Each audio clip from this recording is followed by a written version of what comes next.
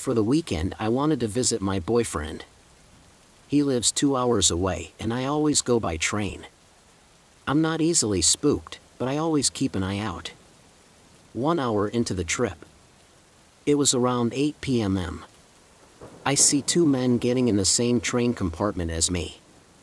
I was sitting in a 2-seat. The seat next to me was empty, and in front of me there was a seat for 4 people. So 2 pairs of seats facing each other. The men came in being very loud, even though it was a silent compartment.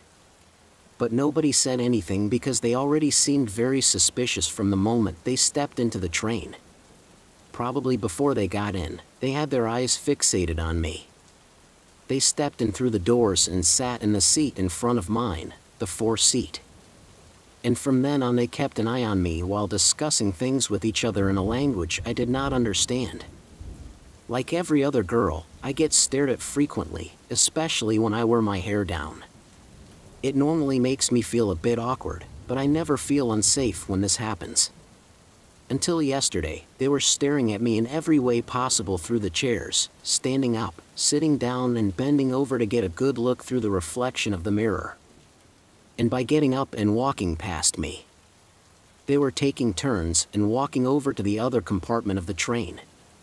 The other compartment was only separated from mine with a glass door. Every time one of them got up, they both started staring at me. Then one of them went away and the other one had clear vision of me and kept staring at me. He poked his head through the middle of the seats and offered me chocolate, which I politely refused.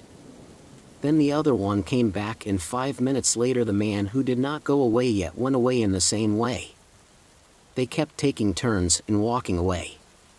Every time one of them got up, the one who remained seated kept an eye on the other and on me. Each time they were sitting across from each other.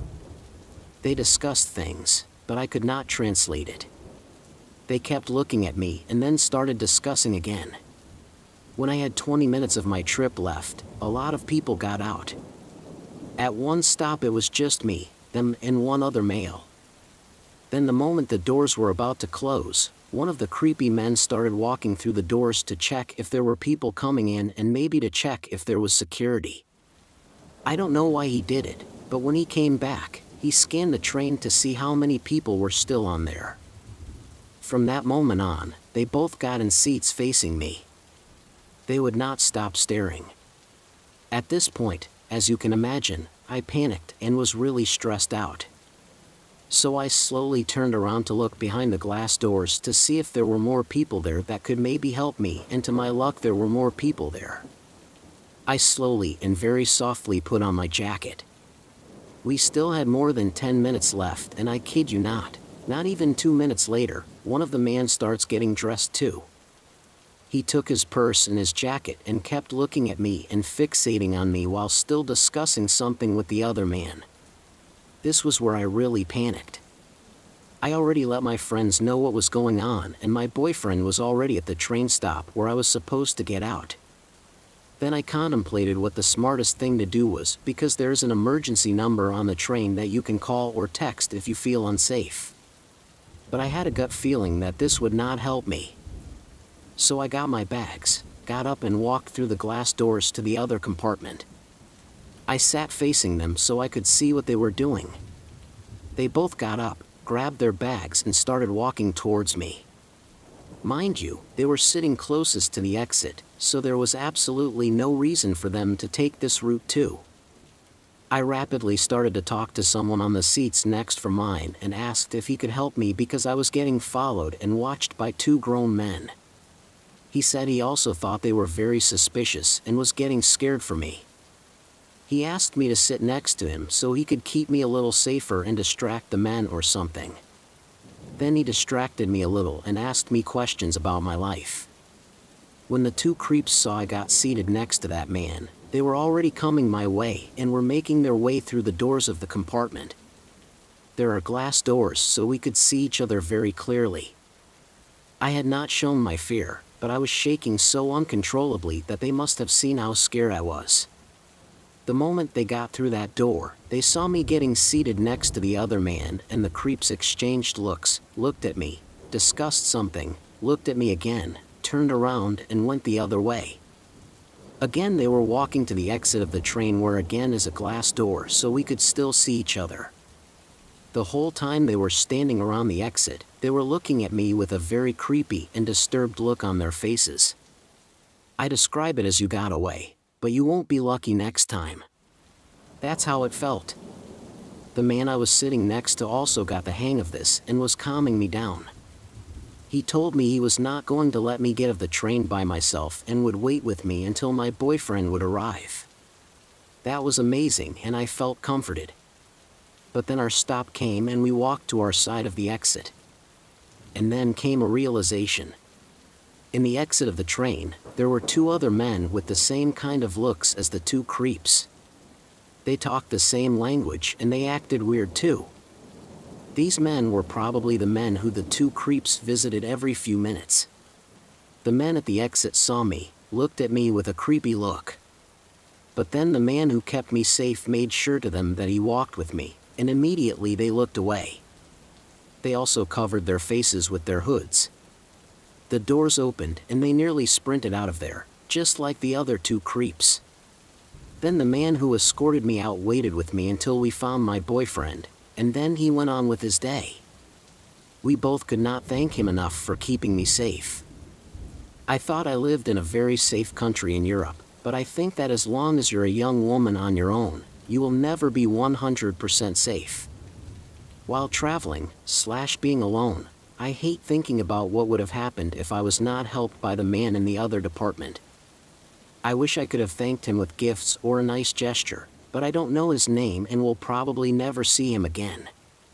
To the man who saved me, I thank you with all my heart.